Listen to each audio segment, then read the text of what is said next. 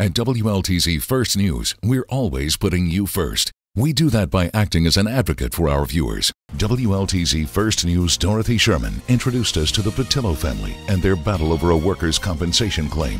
Dorothy came to our home and she asked questions in a compassionate, informed way.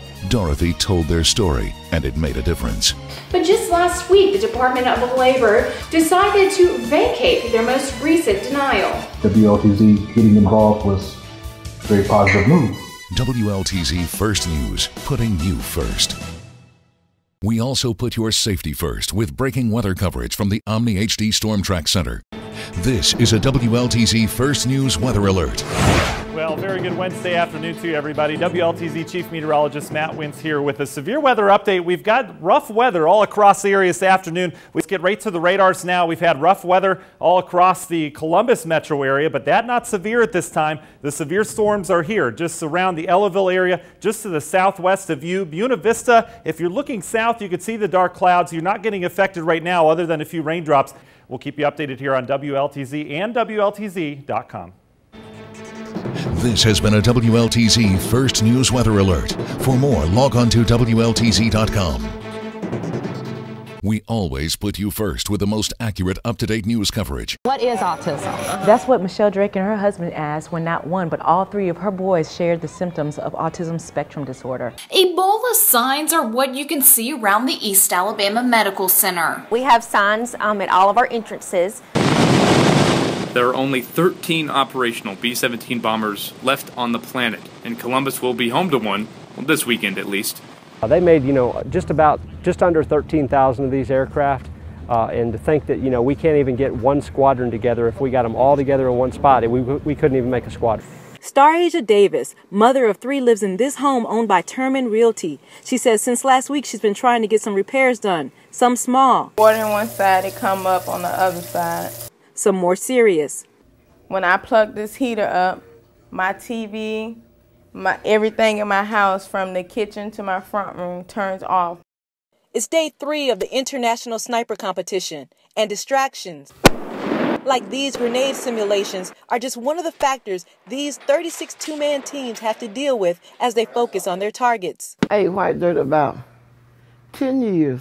I have this urge to eat dirt. I eat white dirt. I ate dirt and I ate dirt. These people are referring to dirt. Yes, they'd rather eat dirt. That white dirt was good to me. I mean, I'd rather eat that dirt than to eat food. We put your health first during October with our coverage of Breast Cancer Awareness Month. And Columbus Goes Pink. Cascade Hills hosts their 8th annual Paint Columbus Pink event over the weekend. Breast cancer awareness had a huge splash as they kicked off the event with a foam and obstacle challenge. Other activities included the Pink Pooch contest. Money raised from the event helps local individuals in their fight against breast cancer. This year in the United States alone, about 40,000 women will die of breast cancer. But there is some good news with that, because thousands more will battle the disease and they will survive. Today is the 8th of the month, the day we remind you to do that Buddy Check 38 self-breast exam at home.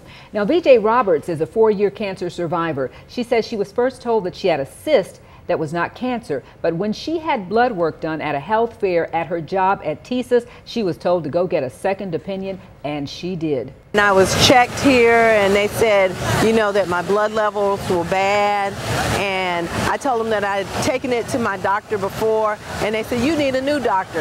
And that prompted me to get another doctor who was then able to diagnose that I had breast cancer, and it was invasive. Now I'm like 4 years out and I feel good, but it's taking this time to feel really great and energized. And you look great too, VJ.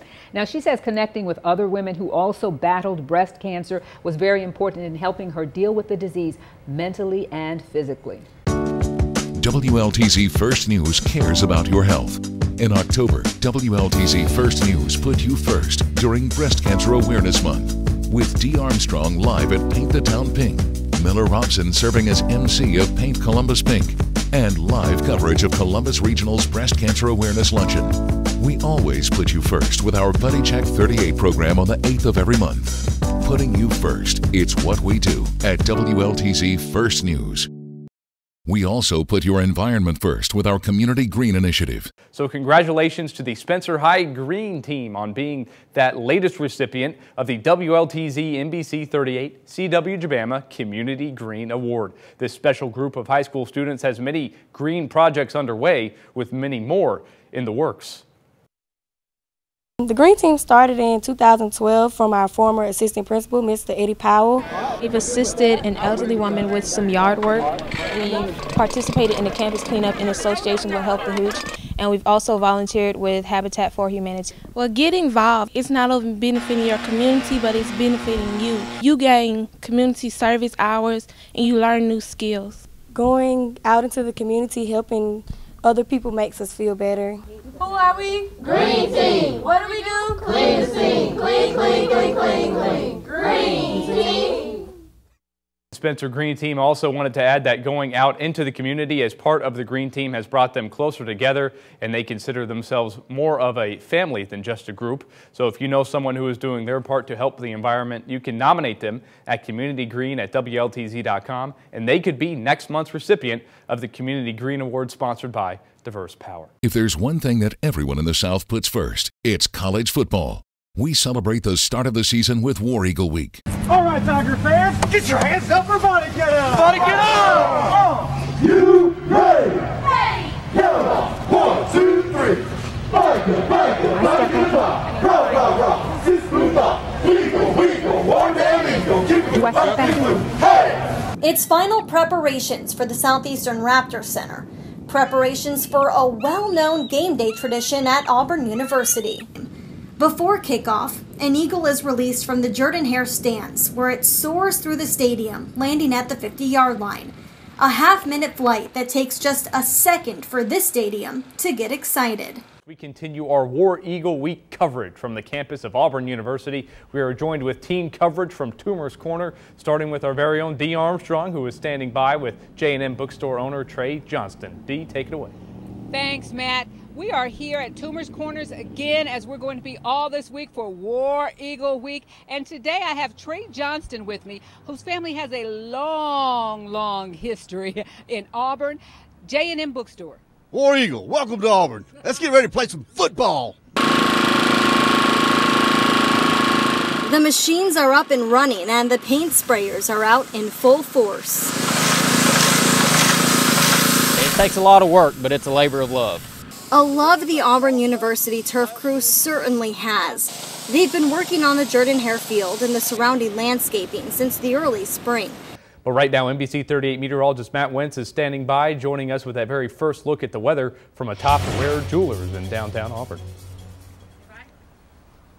Well, thanks a lot, Matt. Being up here on the third floor, air's a little thinner. It feels a little bit warmer, too. We've been tracking the bank thermometer in town here, and yesterday it hit 91 degrees. Today it's sitting at 95, so we're feeling the heat today.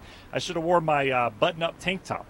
I don't think they make those. Let's take a look at the temperatures outside. We're in the 90s pretty much area-wide. Rick Smith.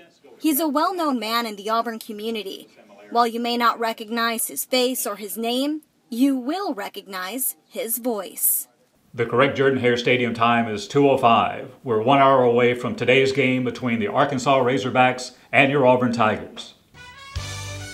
WLTZ First News continues in high definition. And finally tonight, the Ice Bucket Challenge appears to be an unstoppable money-raising machine as the ALS Association announces their donations have topped $79 million. And today, legendary Auburn coach Pat Dye, Auburn Board of Trustees President Jimmy Rain, as you can see, both got dumped with ice on Auburn's campus. Gus Malzahn's taken part. Bo Jackson did it over the weekend. They joined the ranks of 1.7 million people who have donated to the cause. Well, thank you for joining us here on WLTZ First News on War Eagle Week. Brian Williams coming up next.